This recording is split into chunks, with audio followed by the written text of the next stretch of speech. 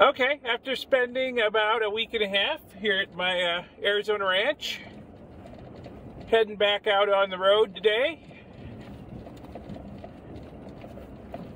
Gonna start the trip up to the Wyoming ranch, which is gonna take the better part of 2 days. It's blowing a hurricane today. It's very dusty. Okay, I gotta get out, open the gate, and then I gotta lock the gate behind me. First time I'll lock the gate since I've been here. Okay, let me get that done, and we'll hit the open road here in a bit. Okay, gate's locked. Kind of sad seeing it disappear in the rearview mirror. Okay, got a little bit of a drive to get to the highway, the blacktop. Now here's the deal. My original plan was to head over into New Mexico again, stop in Albuquerque at Surplus City and do some shopping. I have a video that I did a year or two ago when I shopped at Surplus City. I wasn't going to make another video. I was just going to do some shopping there because I love that place. And so check that out. I'll put a link to that video up there if you're at all into like electronic surplus and stuff. And then from there I was going to cut north at Santa Fe and then take 285 up through central Colorado and then continue on like on 40 or something up into Wyoming. Well, I looked at the weather last night, and central Colorado is just getting hammered with rain and snow and nastiness. And so I'm going to take a different route. This is a route I've taken many times before. I'm just going to take 191 straight north through Arizona, through Utah. Got to go through Moab. I'm going to cut over on I-70 into Colorado, up on the northwest corner of Colorado, and probably spend the night at Grand Junction, and hopefully miss most of the weather today. Now, tomorrow, unfortunately, as I get further north and east and start heading towards I-80 in Wyoming, I'm sure I'm going to hit some rough weather. In fact, we'll be lucky if the interstate isn't closed. They close I-80 regularly up there because of bad weather. Blowing snow, zero visibility, that sort of thing. High winds, you know, that sort of thing. So we'll see how it goes. I think it's going to be pretty smooth sailing today. It's just going to be boring sailing because there is a whole lot of nothing between here and Moab, Utah. So, yeah, I'll be spending most of the day driving through some pretty boring topography.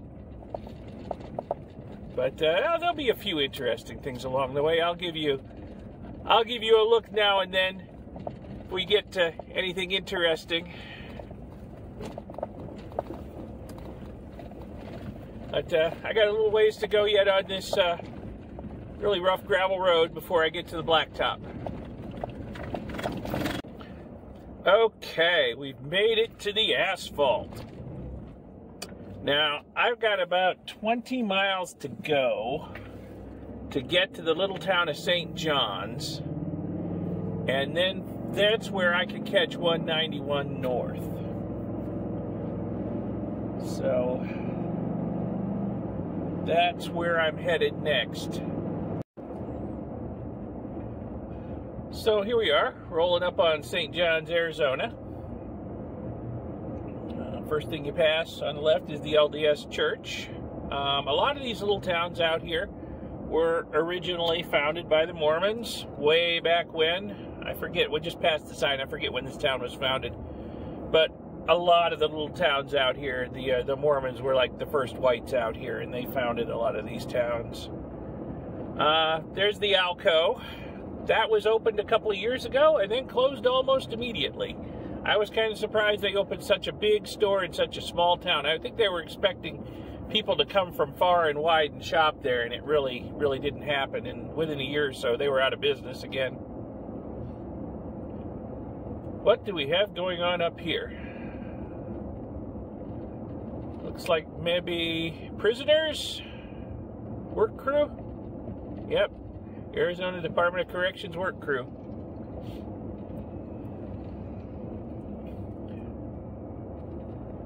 Well, I guess it gets you outside anyway, huh? Let's see, we just passed the high school. This is a little Ace hardware store over here. It's actually an Ace, combination of Ace and grocery store. And really, it's not very good at being either. There's not much of a selection in there. But, you know, it's the closest hardware store, and I've had to make runs into here to get stuff for the ranch many times. It's a much further drive to a bigger hardware store. So there's not a whole lot here to St. John's. We'll be up in the center of town here shortly. I'm going to stop at the gas station up here. Yeah, junction 191, 1/2 mile. I'm going to stop here at the Circle K, get some ice and a cold drink, get back on the road. Okay, mission accomplished. Got cold drinks, ice for the cooler, snacks for the road, and an empty bladder. So I guess we are ready to head out into the northern Arizona wilderness here. On Highway 191, which we will spend pretty much most of the day on until I get up to I-70 in Utah. Oh, we're just about to cross over the Little Colorado River here, which, when it's not flooding, is just a little stream, which hardly has any water in it right now. But the town of St. John's has actually been washed away by that little stream a couple of times in its history when there's devastating floods. I've actually been to the source of the Little Colorado River up in the White Mountains. It's just a little trickle up there. You can straddle it with your legs. But yeah, if there's like heavy snow melt or a bad storm up there in the mountains that dumps many inches of rain over a short period of time, that thing becomes a raging torrent. Okay, so we are headed due north on Highway 191, and we are going to be on this road for a very, very, very long time. And this is about as exciting as it gets right here, folks. There will be a few interesting areas. I'll give you a look at them when we roll by them. Well, I'm about a half hour north of St. John's on 191. We've gained a little bit of altitude, so there's some trees here. Been going uphill pretty steady. Now we're coming up on an area called Witch Wells. Not so much a town as just a crossroads with a name, okay? There's really nothing there except a bar. Now I was gonna head east at the crossroads at Witch Wells and head through the Zuni Reservation, and there's some really pretty stuff on Zuni land, and then was going to continue east through some really pretty high country in New Mexico, and then turn north and get on I-40 at Grants and go into Albuquerque. But that's kind of all out the window because I don't really want to get tangled up in the bad weather they're having in central Colorado right now, because that's what I was going to do. I was going to go up through central Colorado, kind of follow the Arkansas River Valley north, and that's a really pretty drive. You know, this road here, this will lull you to sleep, but boy, the scenery on that drive through central Colorado is just amazing. But, you know, I don't want to be snowed and hailed and sleeted on, you know, all day. It's going to slow me down at the very least and make driving treacherous, so we'll take this boring route here. I actually looked at properties out here in the Witch Wells area before I bought the ranch down by Concho. There's some nice property out here, really pretty country, but I decided it is just too remote. It's another half hour further to the nearest decent hardware store, decent grocery store, or whatever than what I've got now. So, it's already a 60-mile round trip to a decent hardware store or grocery store from where I am now. So I decided to pass on this Witch Wells area. In fact, we're coming up on the crossroads right now. Yeah, I was going to turn on Highway 61 and take it east. The New Mexico border is only a few miles to the east. And then you'd be on Zuni land for a while. And then up in some really pretty high country. I'm talking like, almost a mile higher than this. Oh, yep. Here's the Witch Wells bar. That's all there is. A crossroads and a bar. But what you don't see is off to the left.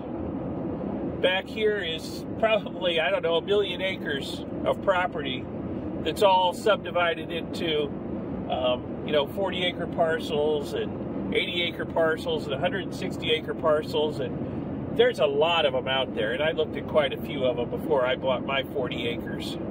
I just wanted to be a little closer to town without, having to deal with a lot of traffic and city lights, for my astronomy. And I decided this was just a little bit too remote. There's some hardy folks living out here, let me tell you. Because, you don't go into town on a whim from out here. You plan for it. And from here on north, it just gets more and more remote. We'll be on the Navajo Reservation pretty soon. Be driving through it for a long time. And, you're even further from any serious towns up there. Okay, well, that was the excitement of Witch Wells. Not much more of note between here and Sanders. Okay, we're coming into the outskirts of Sanders. I don't know if it's showing up on the video, but pretty far up ahead there, I can see the Interstate 40. I can see the trucks on it. We crossed onto the Navajo Reservation a little while ago, and gonna be driving through the reservation, north through it, for quite a bit here. I just got to get on the interstate here and jog a little ways over and then continue north once the two roads separate again. But, oh wow, traffic. There's a truck in front of me. I haven't seen any other vehicles, really, since I left St. John's. It's a freaking traffic jam here. Got two vehicles in front of me. This guy looks like he's having a little tire trouble.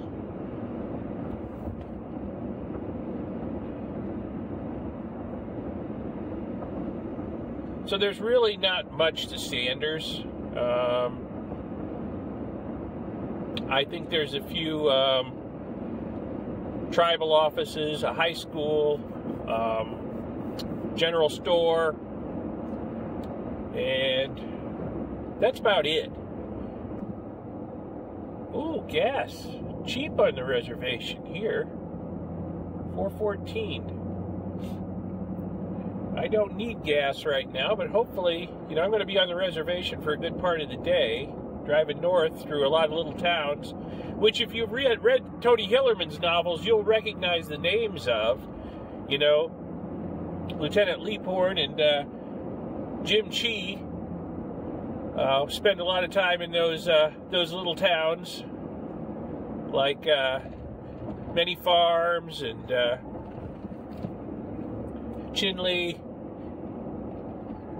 And, oh, I'm having a brain fart. We'll drive through a lot of them. It's Hillerman country, if you've read his books. So I got to go west on the interstate here for a little while. Window Rock. That was the name of the town I was grasping for. We won't actually go through Window Rock, but I'm sure we'll see signs for it.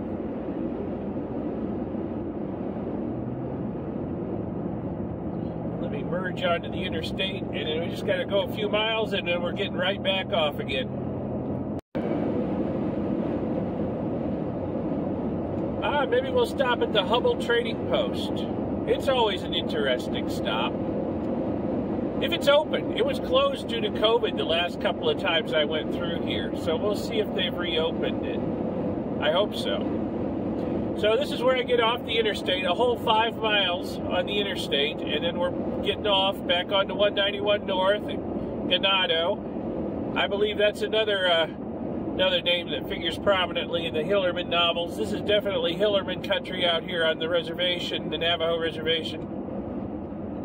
He knew this country well, and he knew the Navajo well.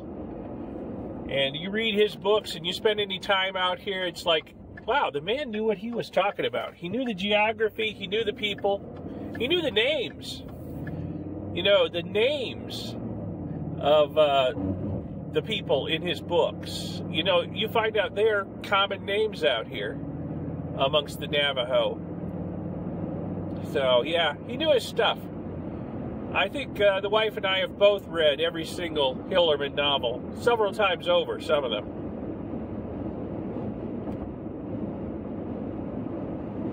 So, anyway, got a ways to go here. Once we get up to Ganado, maybe we'll stop at the Hubbell Trading Post for a bit, if it's open.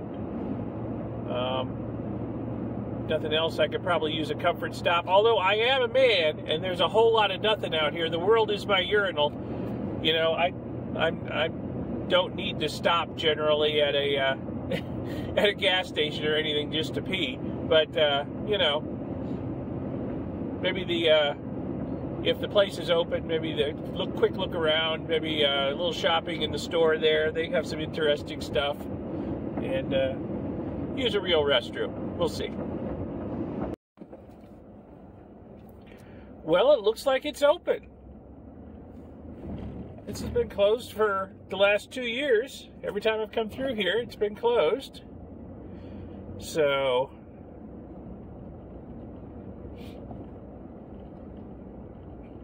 we'll check it out.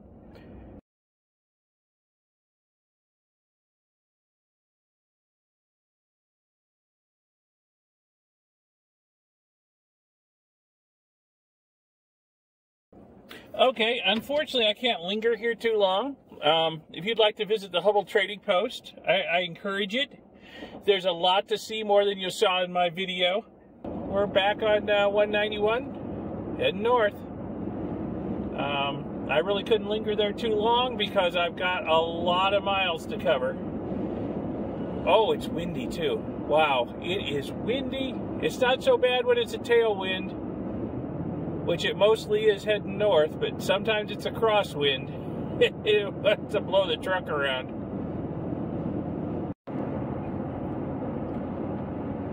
Okay, still driving north on 191, like I'm going to be doing for all day, basically.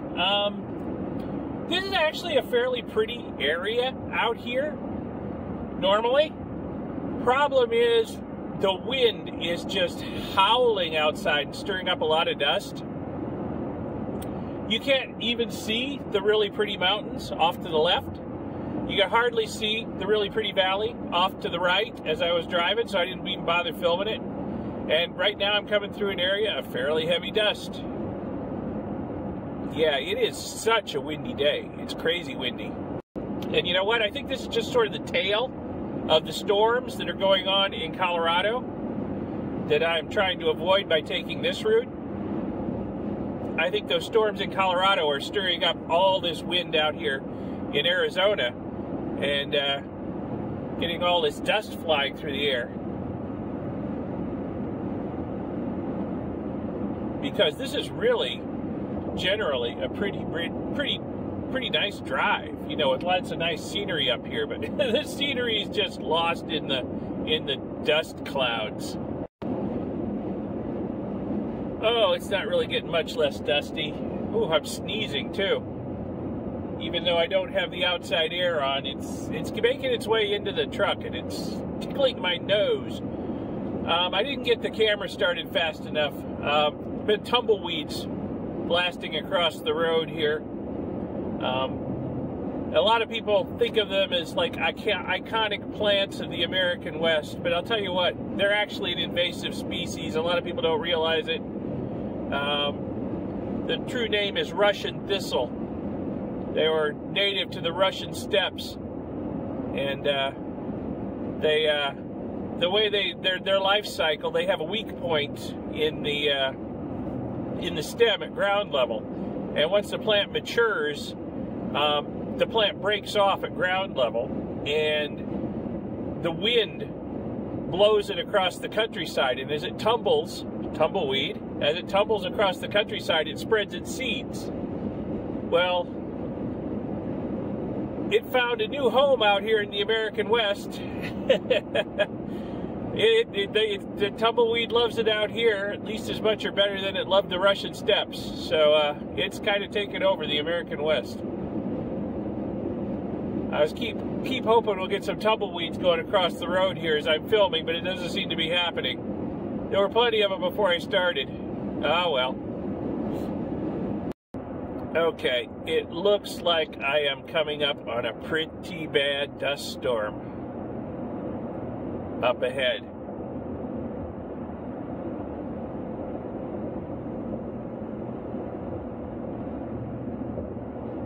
So I'm slowing down. Fortunately, a lot of other people are slowing down. We'll see how bad visibility gets up here.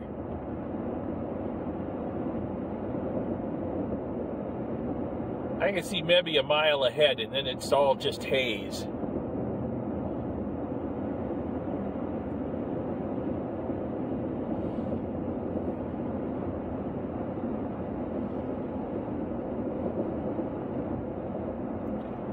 This area here looks like it's been pretty badly overgrazed. So I guess there's a lot of loose dust for the wind to pick up.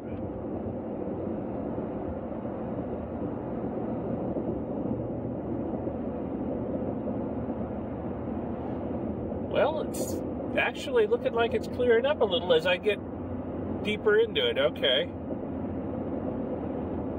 I've been in a few bad dust storms where the visibility has dropped to 0 really quickly. Not on this trip, but in the past. So I'm always a little leery of them. Because, you know, it's really easy to run into whoever's in front of you if you can't see them, or get rear-ended by somebody behind you as you slow down. Chinle. Okay, we have arrived at the outskirts of Chinle. Canyon du Chet is not too far from here. Been there many times. Unfortunately, don't have the time to go visit it today. Show you guys the wonders of Canyon du Chet. We wouldn't be able to see it in this dust anyway, so another time.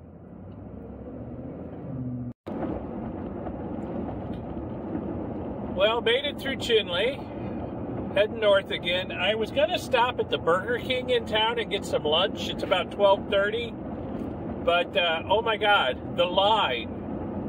The parking lot was overflowing, and the line for the drive-through, there must have been 50 or 60 cars in it. So I decided to just bypass that. I've got a few snacks here in the truck, I guess. Lunch will be some snacks on the road, because I don't think there's many more food options ahead of me here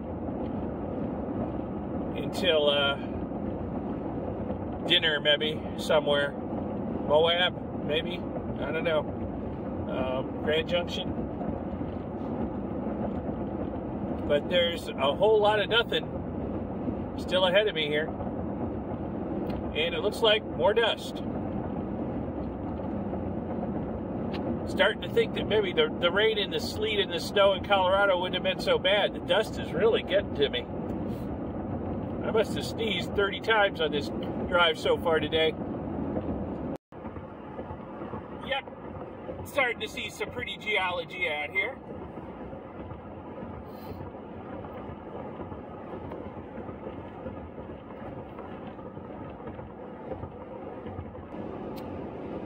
Well, the dust has abated a little bit, so we can get a little bit of a look at the landscape out there. Some rock fins over there.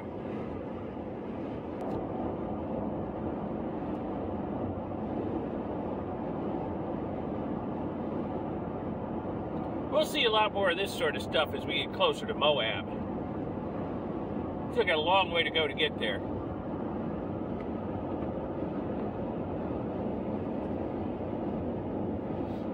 Let's see. I guess I'm somewhere north of Round Rock. Headed for Mexican water. Getting close to the Utah border, but got a ways to go yet. Arizona's a big state. What's this mile marker? 491. So, this is a long road. We've got, when did we get on it? Like in the high 200s, I think. So, only come a few hundred miles. Well, I stopped at Rock Point, and I'm going to top off the gas tank because $4.19.9. I never thought I would see that as a cheap gas price, $4.19.9. So, yeah, here on the reservation, it's a lot less expensive than in the rest of Arizona. I suspect it's just because they're not subject to the state taxes, because the Navajo reservation is basically its own nation with its own rules and financial system and taxes and whatnot. So, yeah, so I'm going to fill up here before getting into Utah, because I don't know what the gas price there is going to be like, even though I still had more than half a tank.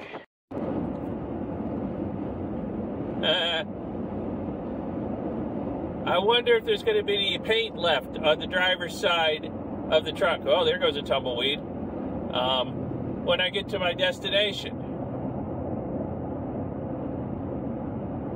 Because I can hear it being sandblasted over there by this this grit that's blowing across the road.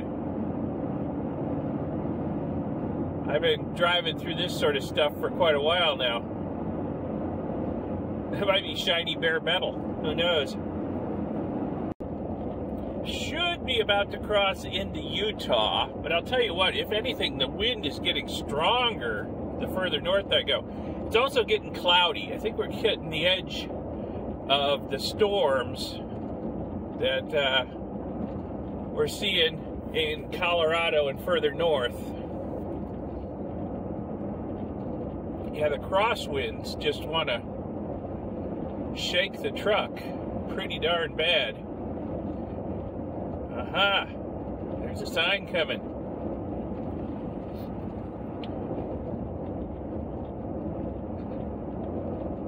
Welcome to Utah. Life elevated. Well, it's not that high here. 4,980 feet. Okay. It's higher than that at my Arizona place, but okay. Well, only about 25 miles into Utah, and it's already starting to look like canyon country here.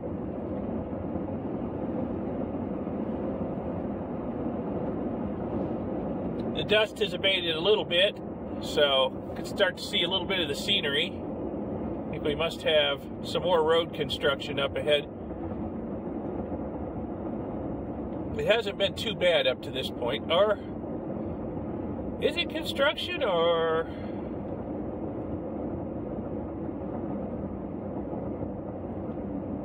I guess we're just coming up on town, a little town. That's why we're slowing down, not construction. Good. Welcome to Bluff, Utah. Okay. That's why we're slowing down. Historic Fort 1/2 mile.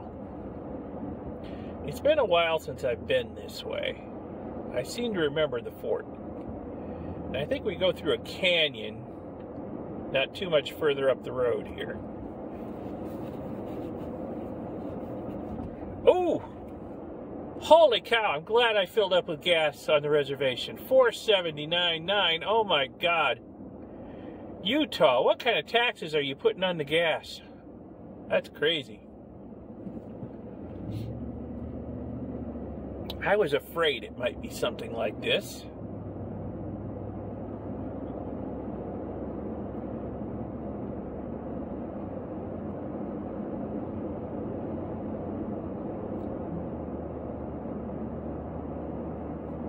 Now there's the old Bluff Fort. Good. Yeah, and here's the canyon we're going to go through.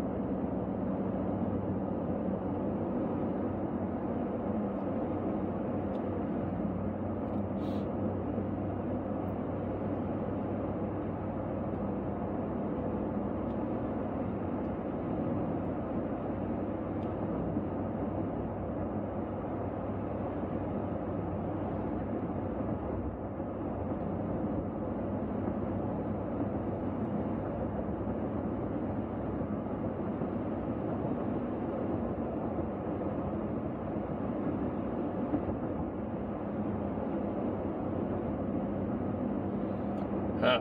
They're building condos right at the foot of the cliffs over there.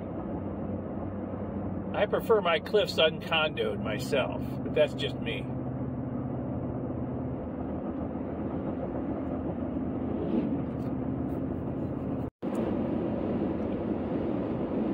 Well, I guess we're about 40-some miles outside of Moab. Geology's starting to get interesting. Strange rock formations. Got the Manti La Sal Mountains back there. I've been four-wheeling up in the mountains before. It's beautiful up there. You can get some serious altitude up there, too. Those are some tall mountains, let me tell you. Unfortunately, don't have the time to stop and hit the trails up there. It's like maybe not the best weather up near the top either.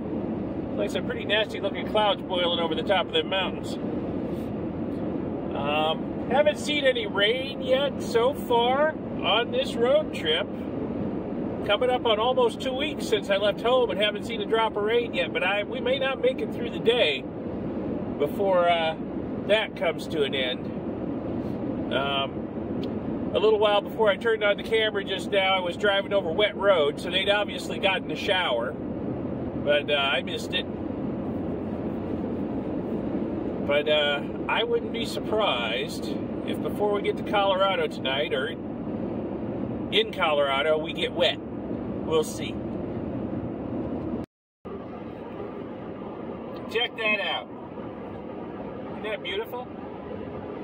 Because I'm zoomed in, so it's a little jerky. But it is beautiful out here, outside of Moab. The wife and I got to get back out here when we can stay sometime and do some exploring. Oh, holy cow. I just had a look at the external temperature. It's 48 degrees outside. You know, it's just gotten colder and colder as the day's gone on. I had no idea. I'm glad I put jeans on back at the Hubble Trading Post. Yeah, it'd be a rude awakening to get out of the truck right now in shorts. Well, we're on the outskirts of Moab, about to roll into town. Got these big palisades over here on the left side. It's a real rock climber's mecca out here.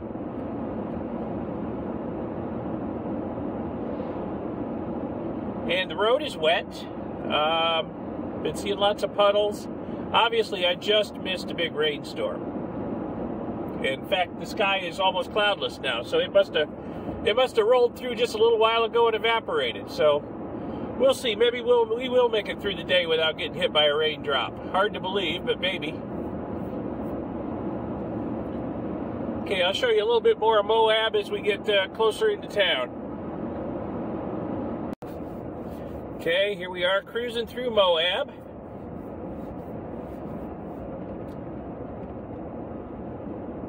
Let's see, it's about 4:07 in the afternoon here. So far the traffic's not too bad. Might be a little early in the season yet. I think summer is like high season here, when it is just absolutely packed to the gills with people. Ooh, $4.53 for gas. That's not great. I hope Colorado's better, because I'm pretty sure I got plenty of gas. I can easily make it into Colorado. We'll see if it's better. I'm not going to get my hopes up. I haven't seen a decent price of gas since Texas. Okay, driving down Main Street through Moab, I saw something out of the corner of my eye that looked very familiar. I'm going to come over here and check it out. This village market. When the wife and I came through here a couple years ago, we stopped here for some supplies, and they had an amazing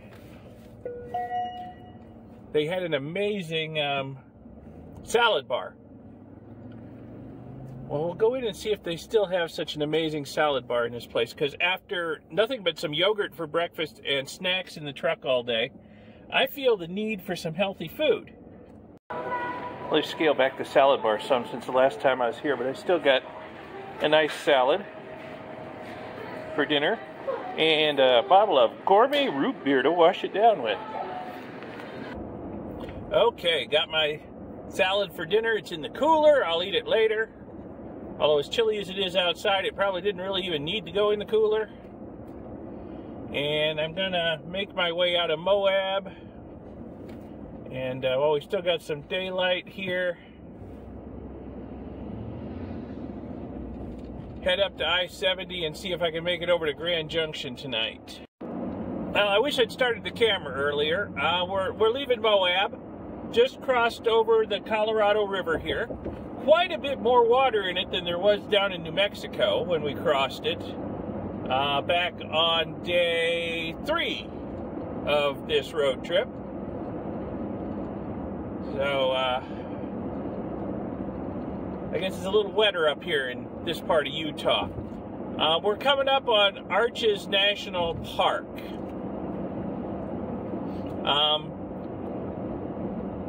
Apparently you need a reservation to get in there these days. This is the second sign I've seen saying you need a reservation to get into Arches. I don't know if that's a COVID thing or what, but I've never needed a reservation to go into Arches before, so I'm glad it was not on my itinerary this time. You know, back, probably while I was in college or shortly after I got out, a long time ago, back in the dark ages for you millennials, I read the book Desert Solitaire, and Arches National Park was on my itinerary for my very first trip out west. It was a must-see for me, you know, after reading that book. So it's a neat place. I highly recommend it. If you're coming out here to Moab, you got to see Arches. You got to see it at least once. I've been in there 2 or 3 times. I guess you got to make a reservation these days, though, so don't forget to do that. It's getting a little exclusive. Anyway, yeah, here's the entrance to the national park up here. It's neat. There's some amazing rock formations in there. Stuff you won't see probably anywhere else on Earth. It's definitely worth the price of admission, and I guess making a reservation now. Anyway, speaking of interesting rock formations, I'm going to be driving through some here for the next 20-odd miles or so. We're about 29 miles away from I-70.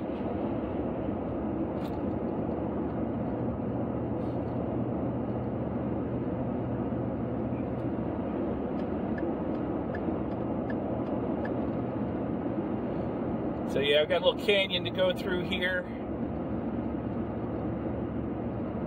Well, little. I'm sure it looks smaller than it is on the camera. It's got a wide-angle lens. Those cliffs are towering above me, I would imagine, several thousand feet anyway. Sheer cliffs. Like I said, this is a rock climber's paradise out here. So yeah, this isn't going to be too boring until I get to I-70. The drive from the junction of 191 and I-70 into Grand Junction can be a little boring. But this part right here, lots of neat rock formations. Right on the edge of the road. Very cool. Okay, well there's Interstate 70 up ahead here. Mile or so away, I suppose. So I've been on 191 here almost all day since back in St. John's, Arizona early this morning. So I'm going to get off here and get on the interstate and head east towards Colorado. And I think I'll spend the night in Grand Junction. It's not getting super late yet. Let's see, what is it? It's only about 5 o'clock local time, I guess. But, you know, I don't need to push too hard. I should be able to make it to the Wyoming place tomorrow by mid-afternoon. And I need time to contemplate what route I want to take. And that's probably going to depend on what the weather's like tomorrow. So I'll have to look at the weather tonight. I'll find a motel in Grand Junction, hole up for the night, look at the weather,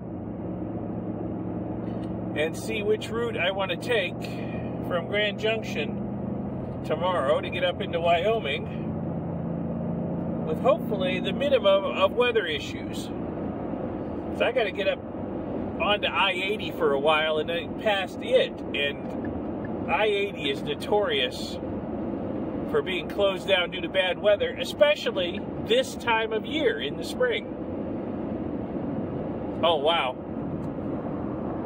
I don't know if that's showing up. I'm on the north side of the Manti La Sal Mountains now. Look at all the snow on them. See, we came up from the south side, and you can just see hints of snow in places. But, yeah, wow. Let's see if I can zoom in without wrecking. There we go. Yeah, pretty. Anyway, I'm heading due east now towards Grand Junction, Colorado. And there is absolutely nothing on this road between here and Grand Junction, Colorado. No services, no nothing. This is a fairly boring drive. But at least it's not that long. It'll be there before you know it. Yeah. There we are. Next service is 65 miles.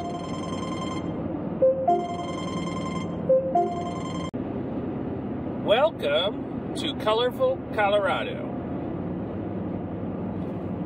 All right, we're done with Utah. We're in Colorado, not too far from Grand Junction. In fact, there's a sign coming up, but it's going to tell us just how far it is to Grand Junction. 26 miles. So I think I'm going to find a motel, Grand Junction, and hole up for the night. Okay, almost to Grand Junction. There are some seriously big mountains in front of me on the eastern horizon there. I see snow caps. I see lots of clouds on top of them, and they look very big and very far away, though. Like I said, I'm almost to Grand Junction. I'm in Fruita, and I'm going to get off here because I've stayed here before. And one of my possible routes up north into Wyoming is back a couple of miles up the interstate. So I'm going to get off here and not go any further east just in case I decide to take that route up tomorrow. We shall see. Let's see, somewhere down here. There it is. Yep, as usual. Not going to stay any place highfalutin. There's a Super 8 back here I've stayed at before, with an Einstein Brothers Bagels right next to it where I can get some breakfast. So that, I think, is where I'm going to stay the night. Not terribly expensive, and breakfast within easy reach.